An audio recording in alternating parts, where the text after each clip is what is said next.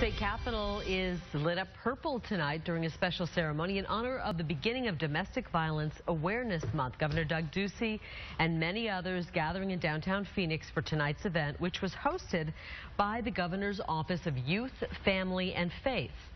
Domestic violence survivors also sharing their stories.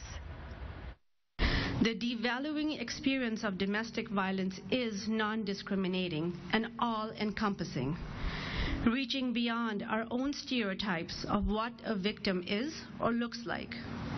Domestic violence takes place in a domestic situation, but is universal. Meanwhile, Home Depot is selling purple light bulbs at all of their Arizona locations, with a portion of the proceeds going to support domestic violence prevention.